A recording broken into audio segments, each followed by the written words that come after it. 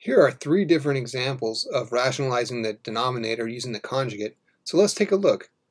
Part A, we have rad 3 plus rad 4 over rad 2 minus rad 3. Alright, so to rationalize the denominator, right, we're only going to focus on the denominator. We take the conjugate of that. Remember, the conjugate just means change the sign, so we'll do rad 2 plus rad 3. Up top, same thing, rad 2 plus rad 3. You have to do the same thing on the bottom and the top, right? These are always the same. Let's FOIL the numerator together. Okay, so first, rad 3 times rad 2 is rad 3 times 2, 6. Outside, rad 3 times rad 3 is plus rad 9.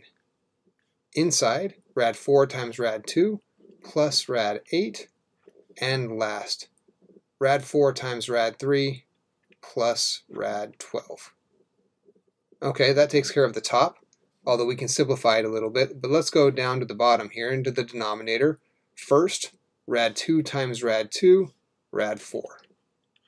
Outside, plus rad 3 times rad 2, rad 6. Inside, minus rad 3 times rad 2, rad 6.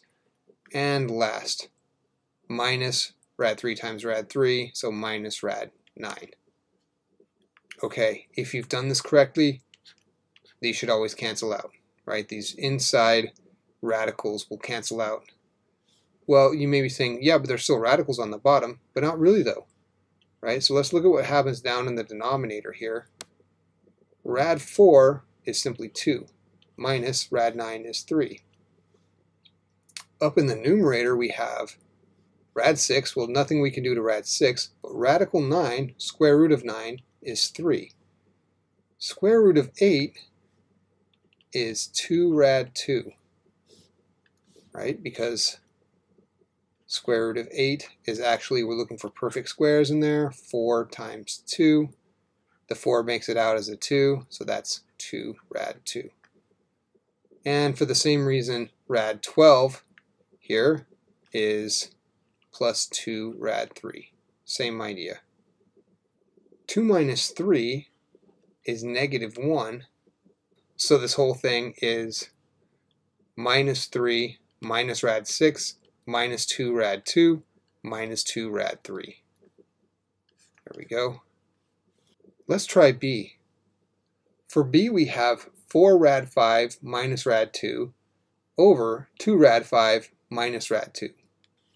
Again, we hit it with the conjugate of the denominator. Conjugate of the denominator, so I'm just taking the denominator, but I'm changing the sign between the two terms. So this becomes 2 rad 5 plus rad 2, and I do it on both the bottom and the top. Plus rad 2. 2 rad 5 plus rad 2.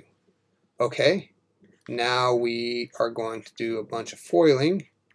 So let's see what that gives us. On top here we have 4 rad 5 plus 2 rad 5. That's 8 rad 25. That's our first. Okay, outside, 4 rad 5 times rad 2 is 4 rad 10. Inside, minus 2 rad 10. And last, minus rad 2 times rad 2 minus rad 4. All over. Okay, what happens down in the denominators here? Let's see, 2 rad 5 times 2 rad 5, 4 rad 25. Outside, 2 rad 5 plus rad 2 plus 2 rad 10. Inside, minus rad 2 times 2 rad 5 minus 2 rad 10. And finally, minus rad 2 times rad 2, rad 4. Okay, the best part of this is this cancellation right here. Right? That is so wonderful that that happens. That solves all our problems with the radicals in the denominator. It introduces a lot of new problems for the numerator, but it does help out the denominator. Let's see here. What does this leave us with? Rad 25 is 5. 8 times 5 is 40. So 40, we can combine these two. 4 rad 10 minus 2 rad 10 is plus 2 rad 10. And then minus rad 4 is minus 2. All over, okay, rad 25 is 5, times 4 is 20, minus rad 4 is minus 2. Okay, simplifying here gives 40 minus 2 is 38 plus 2 rad 10 all over, 18 here. 20 minus 2 is 18. Finally, we can factor a 2 out of the numerator. So that's 2 times 19 plus rad 10 all over 18. The 2 and the 18 cancel, leaving a 9 below, so 19 plus rad 10 all over 9. There we go. Let's scroll down a little bit for part C. For part C, we have 2 rad A divided by 2 rad X minus rad Y.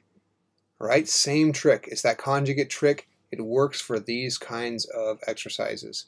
So we multiply by the conjugate of the denominator, 2 rad X plus rad Y, divided by the same conjugate again, 2 rad X plus rad Y.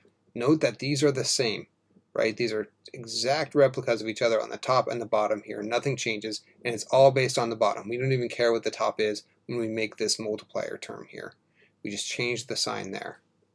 Okay, let's multiply these together. All right, so we'll put some parentheses in. We'll start in the numerator. Let's distribute this 2 rad A through to both terms. All right, so we hit 2 rad X with that. It's going to give us 4 rad AX. Right, and now we hit rad Y plus 2 rad AY. Down below, let's do our FOIL. So first, 2 rad X times 2 rad X, 4 rad X squared. Outside, 2 rad X times rad Y plus 2 rad XY minus, okay, 2 rad XY again, 2 rad XY. And those should always match. In fact, you could even skip this step because we know that they're always going to match and cancel out. So a lot of times you could just go straight to the first squared and the last squared. Okay, last squared is going to be minus rad Y squared. All right. We can't simplify the numerator, so let's just rewrite it. 4 rad AX plus 2 rad AY. Then in the denominator, let's see, square root of x squared is x. Remember, these variables are assumed to be positive, so we don't need the absolute value. 4x minus, and then square root of y squared is y. And there is no further canceling that we can do on that one.